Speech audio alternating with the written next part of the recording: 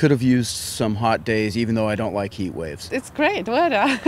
We should not complain at all. In a city known for gray skies and misty days, a dry and hot summer is a welcome break. We got the tradition of it's going to rain every day. And with people coming into Portland from all over the world, opinions often depend on where you're from. I think it was too hot, at least coming from Alaska. Because I'm coming from Europe, the summer is much nicer, I must say.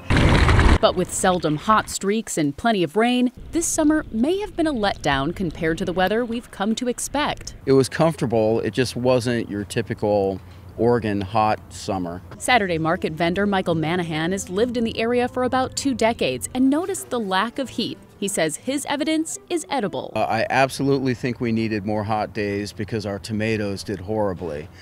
So that was the telltale sign.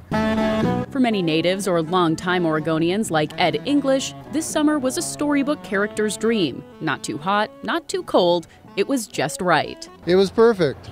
You couldn't ask for better. What do they call that, the Goldilocks summer? That's what we had. But with autumn creeping around the corner, what does he think of September so far? September, do you remember? That's saxophone for a little wet, but not bad.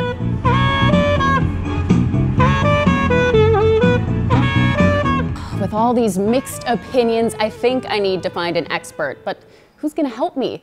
I need a seasonal soothsayer, a master of meteorology with a flair for forecasting. Who's going to help me find these answers? Hey, Brittany. Oh, hey, Joe.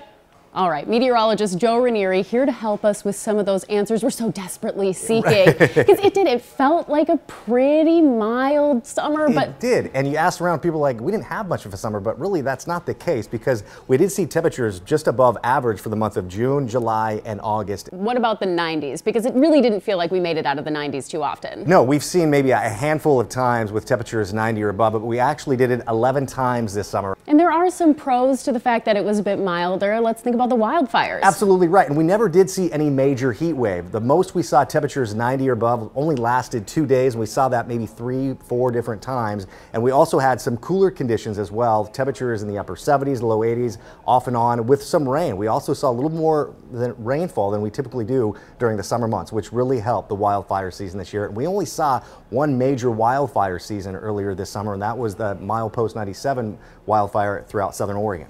At the end of the day, this is Portland, and as the saying goes, whether the weather be cold or whether the weather be hot, we'll weather the weather, whatever the weather, whether we like it or not. And I think it's great here. So we should be counting our blessings. Yes, it's beautiful. It's really, really beautiful.